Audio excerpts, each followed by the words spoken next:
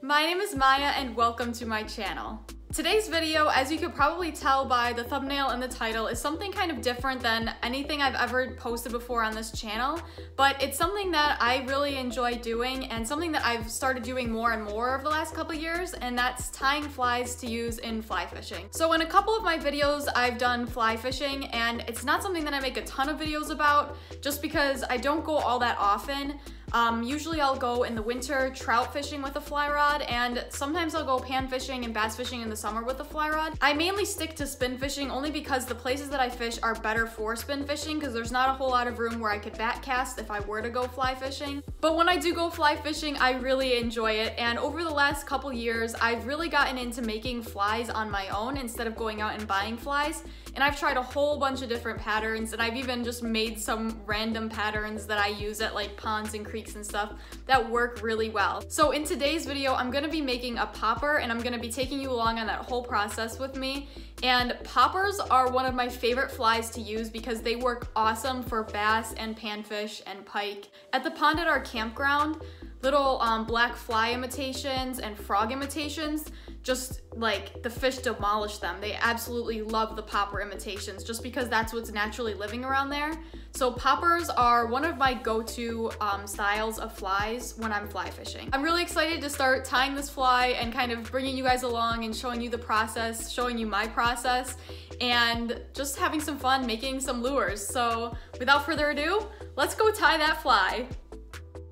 So to start off, this is the hook that I'm going to be using, and any hook with a straight back on it will work well for this project. The head of the popper is going to be from this Perfect Popper kit, and it's this like little white cone styrofoam thing, and it's basically what makes this fly float on top of the water.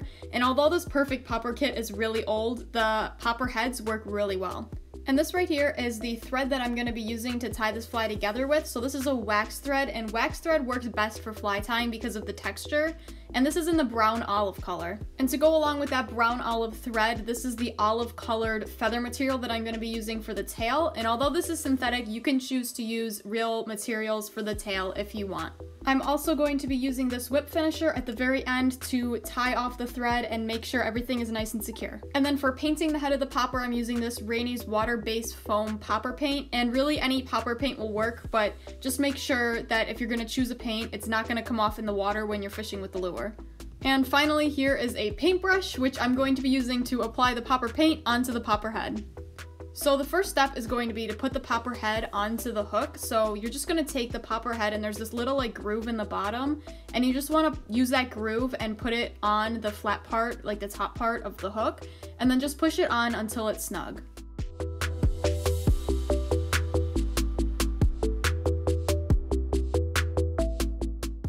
So then I'm going to put that hook with the popper head on it into the vise, and I didn't mention this earlier, but you are going to need a vise to make this fly. So now the real fun begins. I'm going to start by wrapping the thread right behind the styrofoam popper head, and notice as I'm wrapping how I'm trapping the tail of the thread underneath the wraps, and this just helps to make it stronger and keep it from coming undone.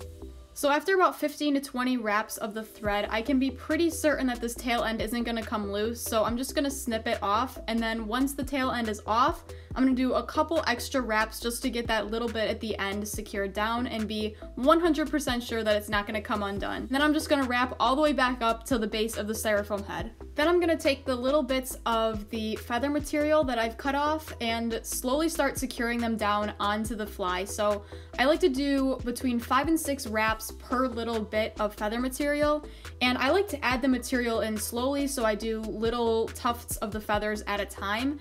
And although you can add it in all at once, I prefer kind of doing it separately because I think you have a better opportunity of kind of covering the whole hook with it and making it look a little bit more dynamic when you do it at certain times. But of course you can do this however you want, and that's just my personal method for attaching these feathers onto the hook. And then finally, I'm going to use the whip finisher to add a couple of whip stitches onto this fly so that it kind of knots the thread at the end and make sure that it's not going to come undone in the water. After I finish with my whip stitches, I'm just going to snip off the remaining thread. And now it is time to paint our popper. So I'm gonna start with the black paint, which I have a little bit on this paintbrush right here. And I'm just gonna start by covering the entire head of the popper. Now this, of course, is where you can get creative and you can do different designs with the paint and kind of personalize it, make it your own. I'm going for kind of like a froggy feel on this lure, so I'm gonna do this black base on the popper head, and then later on I'm gonna add some white dots on the side, and I think it's gonna look really cool in contrast with this olive green tail. And as you're painting the popper, make sure that you're turning it around and making sure you have all the areas of the head covered, because you don't want any white spots left over.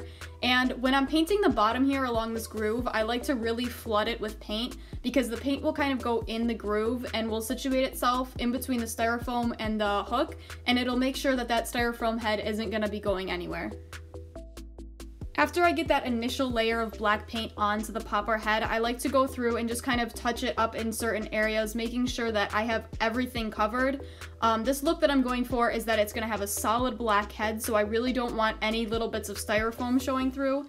So I just kind of go through and make sure everything is covered and touch up anything that needs touching up before I let it sit and dry for about 15 minutes. Then I'm going to use the back of the paintbrush, which I've put a little bit of this white paint on, to make the dots on the side of the popper. So this will help to make the dots nice and round, and as you can see, I'm just going to do 3 along the side of the popper. So 3 on this side, and then I'm just going to turn the popper over and then do 3 identical dots on the other side. And I looked at it and made sure that they were pretty evenly spaced. Of course, it doesn't have to be perfect, but as you can see, the bottom of that paintbrush makes really nice round white dots. And this is the finished product. I am super excited about how this fly came out. I absolutely love the contrast of that olive green tail against the black popper head with those white dots. It really gives it a froggy feel, if that's a thing, and that's exactly what I was going for. So I'm super excited about this finished product. Alright, so I am going to wrap this video up right there. I know this video was a totally different style from anything I've ever really done before. It was more of like an informative style video and like almost a how-to, I guess. But I really hope that you enjoyed it, because I had a really fun time making it, and I've created a ton of flies this way and they all work really well. So after watching this video, I hope that you might have learned a little bit about fly fishing or about tying flies in general, or just enjoyed watching the process of tying a fly. Thank you all so much for watching this video to the very end. I really hope that you enjoyed it, and I guess I'll see you in the next video.